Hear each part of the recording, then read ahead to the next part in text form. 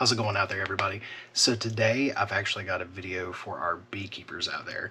So keeping track of our hives can be a bit of a task, and I've actually found a couple of different apps that actually helps you do your inspections, helps you track your queens, helps you do all of that. So stay tuned and we're going to jump right into it.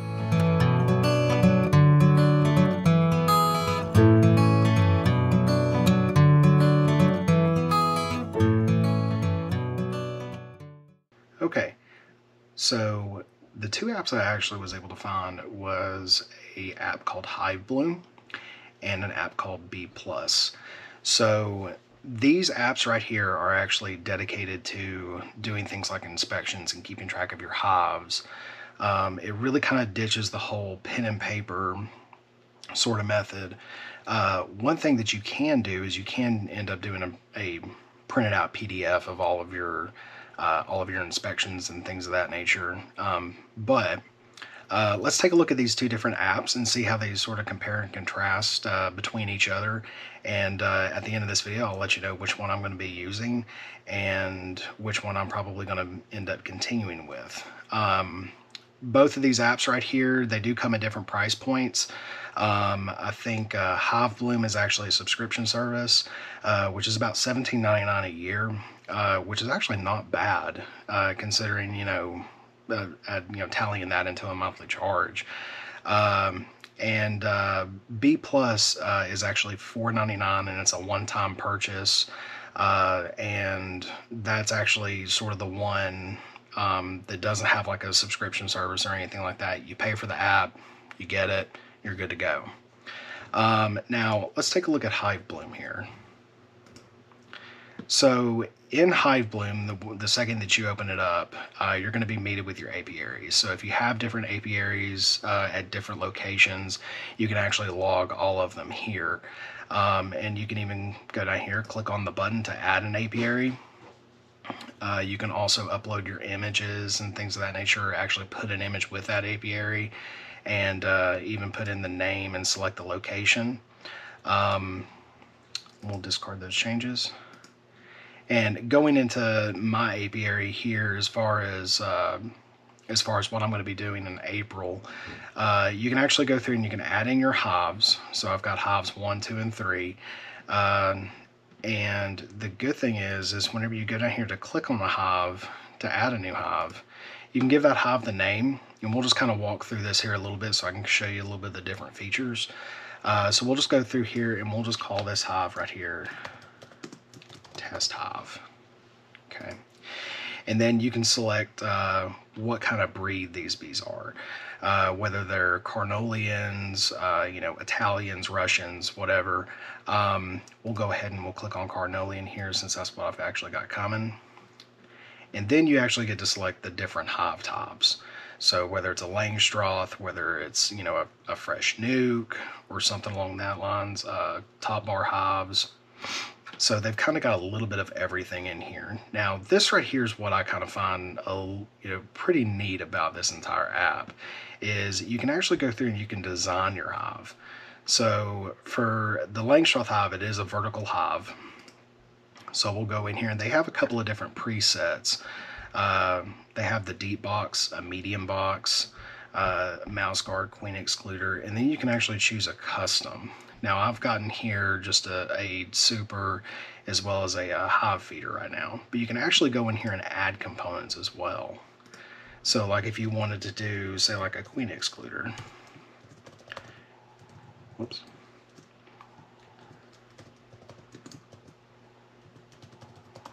You can actually go through and add that in.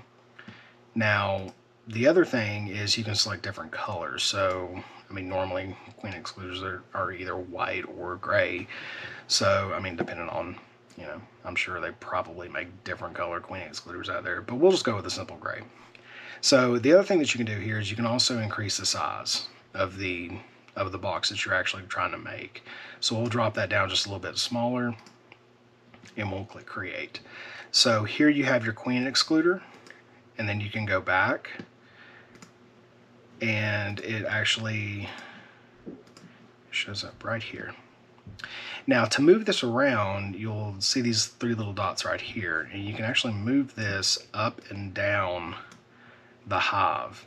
So if you're putting a queen excluder on top, I've heard of a lot of different beekeepers putting them on the bottoms, especially if it's a fresh, if it's a package of bees or something like that, to kind of keep the queen from flying away.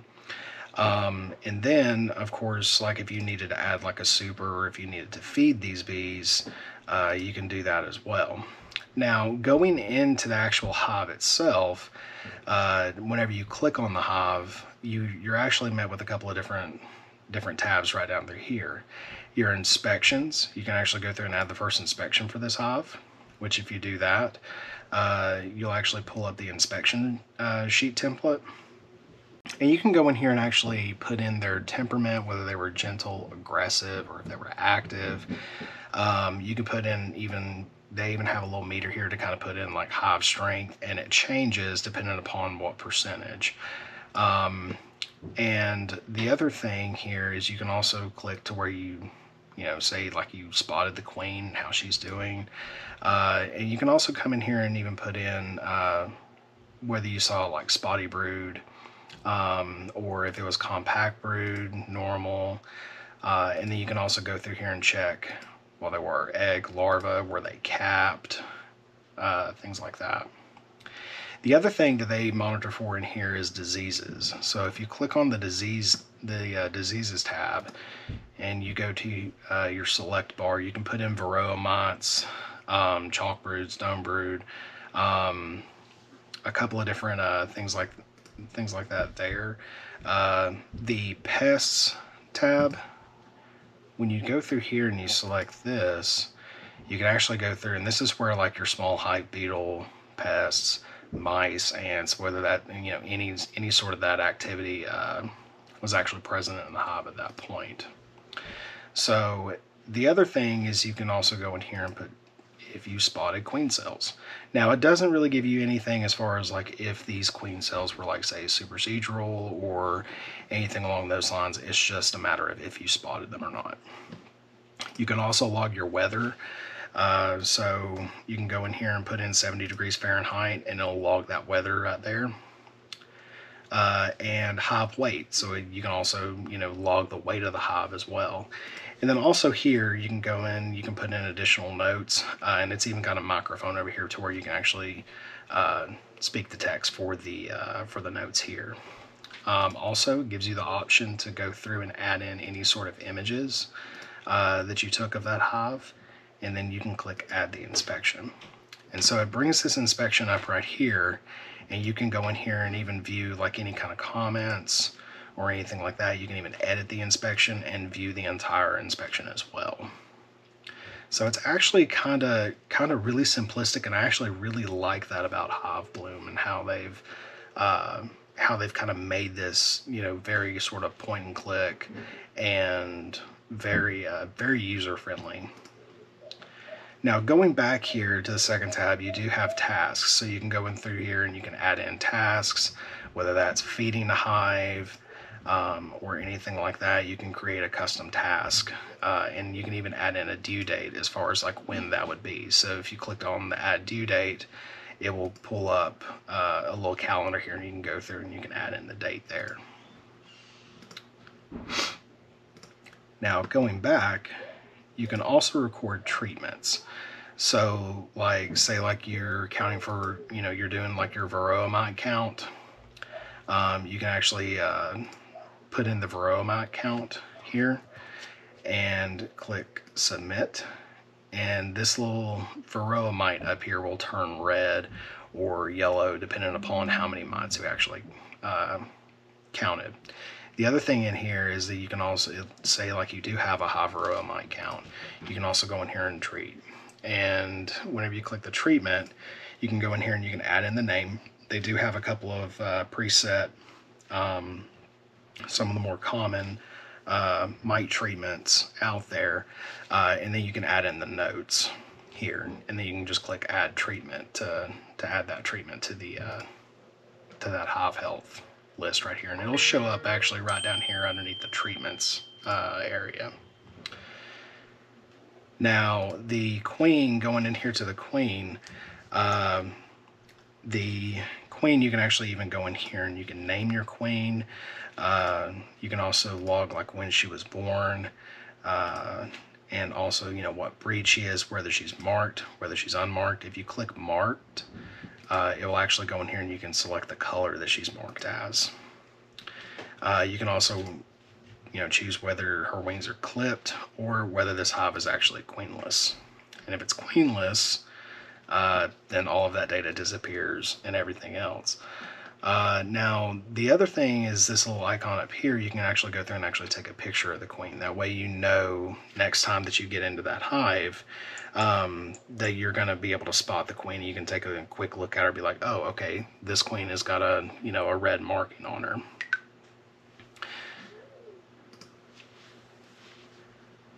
The other thing is harvesting.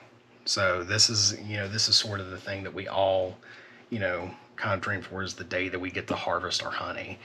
Now, it also logs wax if you've harvested any sort of wax or anything like that from your bees as well. So let's go in here and you can actually pull this up, and your wax and honey is sort of separated off into these two sides here. So to actually add in a harvest, you click in on the little plus sign down here, and here you can go in, you can add in how many pounds of honey you harvested. So say you harvested 30 pounds of honey and say, like, you know, I don't know, 2 pounds of wax. It's quite a bit. And then you can also go in here and add in notes as well as an image, and then you can add your harvest. So, and then it tallies up exactly how much honey that hive has produced, depending upon, you know, how many harvests you have in here, and it adds all of that up into these top spaces up here. And then going back, you can also log feeding. So to actually log a feed, you go into the feed hive and then click on the little plus sign down there, and it comes with the presets of like sugar water or pollen, and also gives you, you know, the quantity. So, you know, 1 quart and 2 patties. And then you can actually go in here and click the add feed. Oh, gotta enter in the name here. So let's do sugar water.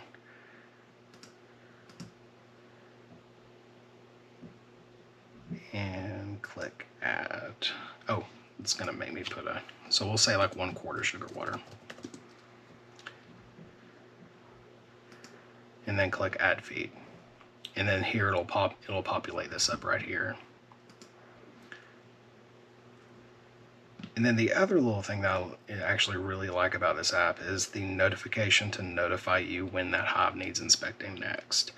So depending on, you know, I know every beekeeper is a little bit different. They, you know, some expect them, you know, once a week, some inspect them every 5 days. They keep a really strict schedule with that. So you can actually go in here and it will actually notify you when to inspect that hive again next.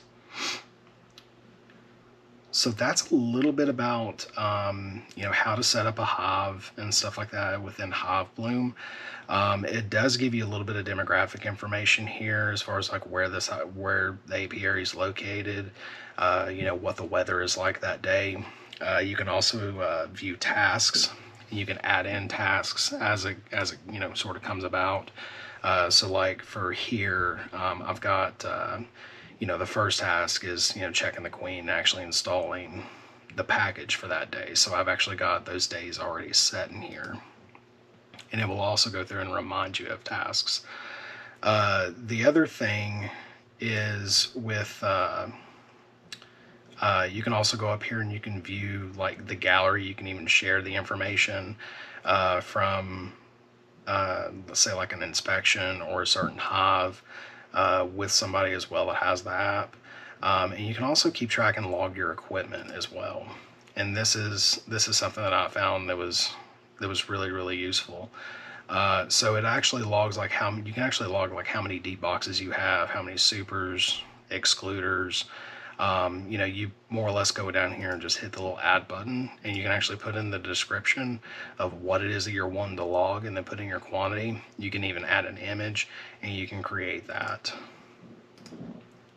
So that's a little bit about HiveBloom and what they, you know, kind of have to offer. I actually really enjoy the simplicity of this app, and I actually really like the whole customization of the hives and being able to say like add a feeder and add in a you know, add in certain components to a certain hive. So like right here, whenever I get my bees, I'm actually going to have them set up for one deep box, and I'm actually going to try a queen excluder at the bottom, just to kind of, you know, keep them from absconding or anything along those lines. And also putting in that hive feeder up there at the top. So that's a little bit about the HiveBloom, and let's go ahead and take a look at BeePlus, and let's see exactly what it is that BeePlus is about. Okay, so let's take a little look at BeePlus here, and let's sort of dive into this application. One thing that I really like about BeePlus is how effective it is at tracking. Everything from down to your equipment to the hives and apiaries. And actually, like whenever I first got on it, it was a little bit daunting because I was, you know, trying to figure out everything and stuff like that. But within an hour, I was navigating around the app pretty easily.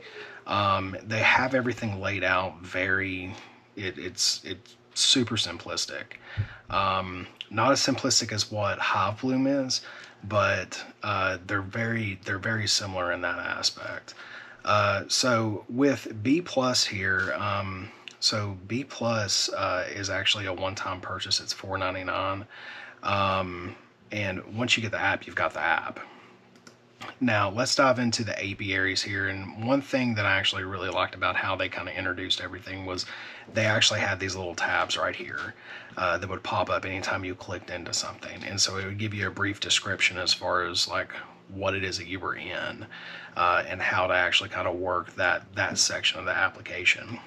So but let's kind of take a look at the apiary that I've got set up here. So let's dive into our hives, and I actually only have one hive put in here right now. So you can also go through and you can edit your apiaries list. You can also sort them. You can even close out this sidebar to completely close it out. But you can also add in an apiary right down here. Now with the hives that are actually in this apiary, they will show up along this line. You can also go through and even edit the list, and, you know, delete a hive if you need to. You can also add in a hive as well. And so whenever you click on like add hive here, you can go through and you can add a photo of it.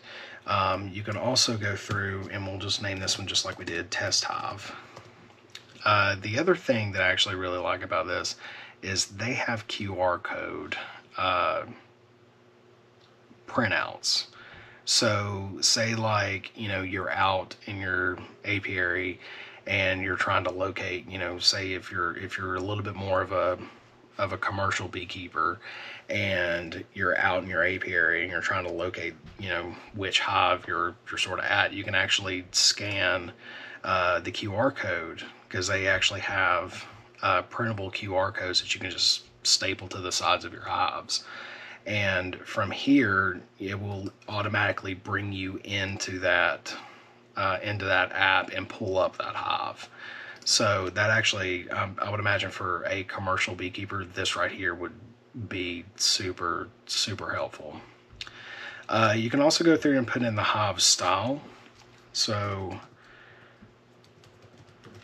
we can go in here and we can say that's Langstroth. And from here, you can even add in components. And then you can put it, and then one thing that I actually really like about this is it gives you the total equipment cost of that hive. So whatever you're putting on that hive, you're seeing like, okay, this hive, you know, cost me, you know, $200 and some odd just to, you know, have it sitting there. That's just tied up in the equipment. But from here, you can go through and you can add in all of your hive components here. And it also gives you numbers as far as like how many you have versus what all is actually being used. So say like we go in here, and so I know that I had a total of 6 and I've got 5. So I know that one of those D boxes is tied up in a hive right now. So I found that super helpful. The other thing is you can go through here and you can add in how many supers you've added to that hive. You can also even come in here and add in queen history, and you can even name the queen, and you can say that, if you're into like queen rearing or anything like that, you can say that she's the daughter of whatever other queen, and when she was born, and if you have to go ahead and take her out, then you can actually put when that queen had ended. And you can also mark the color as well as the hive temperament once you introduce that queen into that hive, just kind of see how temperaments change. The other good thing is you can add in notes to the hive editor if you need to log anything or anything along those lines.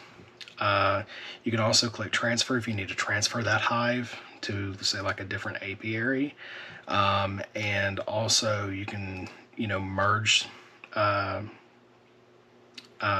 hive as well. Say like if you want to merge another hive or anything like that, you can also duplicate. So duplicating this hive.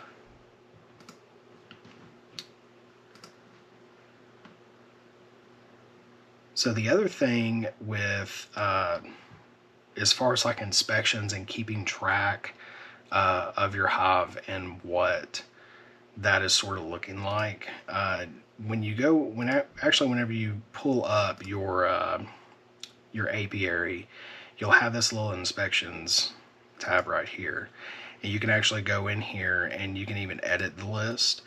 You can also do it by a date range if there's a specific date that you were looking for.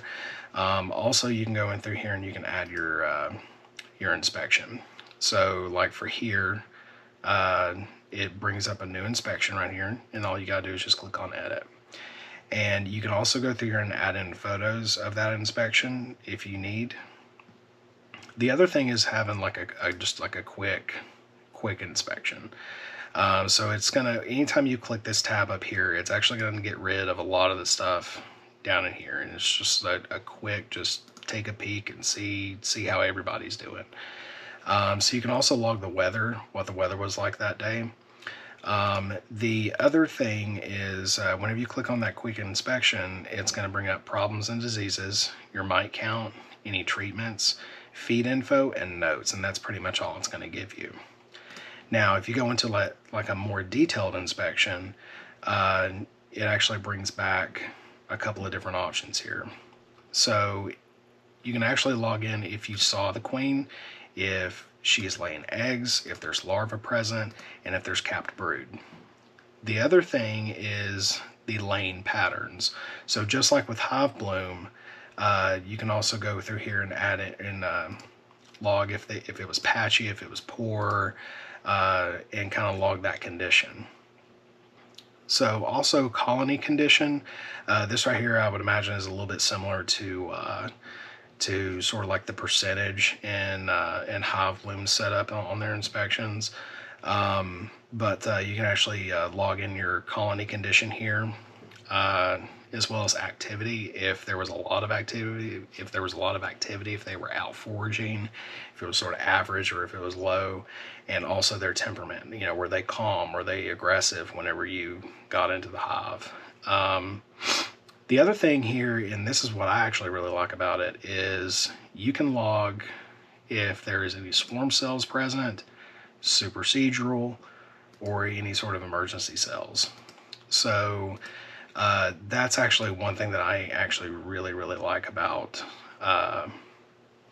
BeePlus, is that you can actually log what types of queen cells you saw whenever you do that inspection. The other thing is how many frames. So when we talk about frames, I'm talking about, how many frames of honey did they have?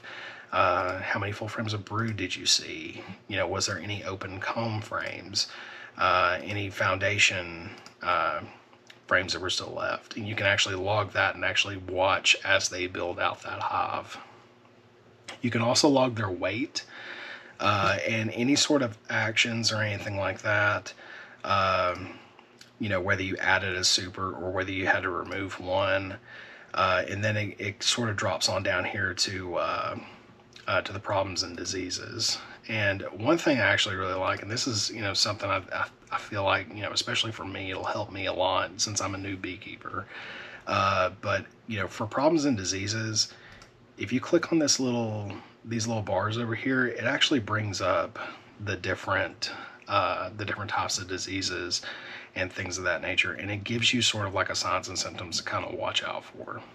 So like with Varroa, you know, you'll see red and brown mites visible on bees and brood, patchy brood patterns, deformed wings, sick bees crawling near the hive entrance, and signs of multiple or different diseases. But it sort of gives you, you know, sort of that thing to watch out for. So it's like, if you see something that just does not quite look right, click on your problems and diseases and see if any of those are falling sort of underneath that. If you can't remember, like, oh, I know that this is something, but I can't remember what it's tied to. So that's actually a really good, helpful thing, and I'm actually really glad that they included that. And also, you know, scrolling on down, we go into the treatments, feed info, and then the notes. And then once you get done with that inspection, you can click save.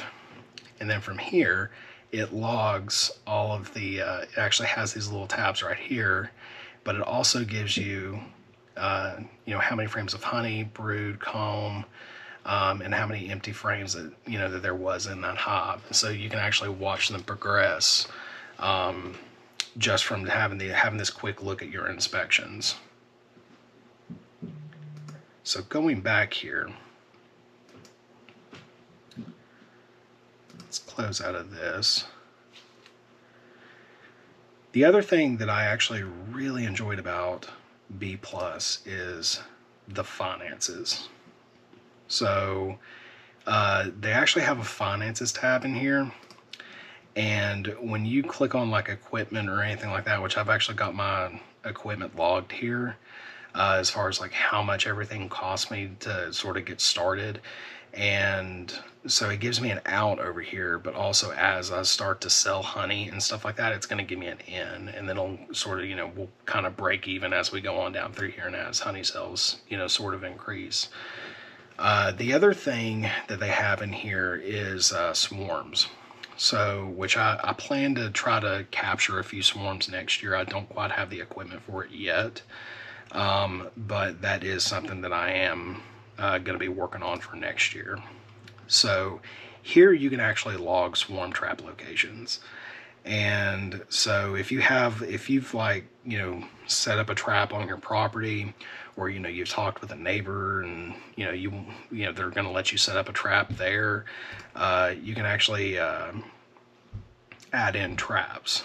So it's very similar to how the hive inspection system sort of works, but from here you can actually go in and you can add in that swarm trap, and it even gives you the QR code to where, like, if you were out and you needed to, you know, pull up that swarm trap real quick, you can have those QR codes printed out and ready to go just by using the camera on your phone. So from here, you can actually go through and you can add in the different components.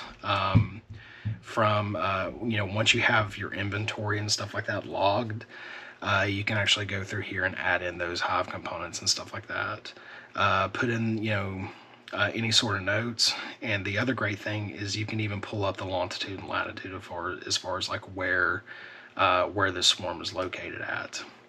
So in their mapping system has a way better course as far as like narrowing things down. You can even set forage ranges, and you can also even display your apiaries as well up here too. And then you can also transfer traps. So if you need to move that trap to a different location, you can actually select a location to transfer that trap to. and log sort of where that trap has been moved to, if that's the case. But swarm trapping on here is much better. And also, so like if you needed to, I've actually pulled up my camera here. So say like you're out in your apiary and you need to pull up a hive, you can actually hit the find, and this is where you scan that QR code, and it'll pull up that hive for you. The other thing here is it does have a notebook feature. So if you're like me and you take notes and stuff like that, here's a good spot for you to, type in any sort of notes, or, add anything that you need to, sort of keep as a reminder for later. And then timeline wise, I haven't really dived in a whole lot to the timeline.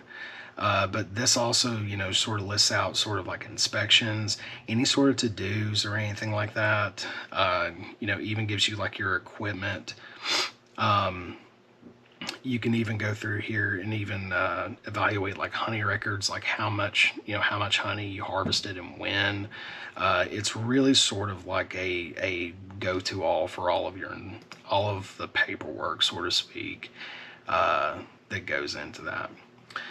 But yeah, so this has kind of been a little bit of a demonstration as far as like some of the apps that I was able to locate, as far as helping keep track of bees, helping you, helping you manage your hives a little bit better, and, helping the beekeeping community and all. Because whenever I sort of got started, I was like, I'm a pretty techie guy, and I was trying to figure out like, how can I log all of this? And then I was like, I'll just make a spreadsheet. And then I got to researching about other beekeepers that have made spreadsheets, and then I located these guys whenever I started searching for beekeeping apps just on the App Store.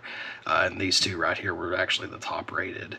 One is a little bit more for like commercial. I think that's going to kind of be your BeePlus. Plus, if you're kind of like me and you like to be detailed with everything, BeePlus is really sort of that go-to.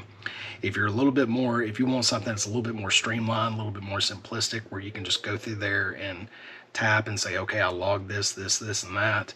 HiveBloom has kind of got you set up on that end. But yeah, I think I'm probably going to be going with BeePlus. I'm still going to be playing around with both of the apps and kind of try to see, sort of kind of get a feel for each one of them. But this has sort of been a little bit of an introduction. And I hope you guys, enjoyed everything. And if you're in the beekeeping community, drop me a comment, be sure to hit the like button, subscribe. That's going to help you keep track of any new videos and stuff like that I put out. But yeah, I hope we can all sit down and learn together, and, keep this sort of information chain kind of going. So, guys, it's been great. Thank you guys so much for watching, and we will see you guys again on the next one.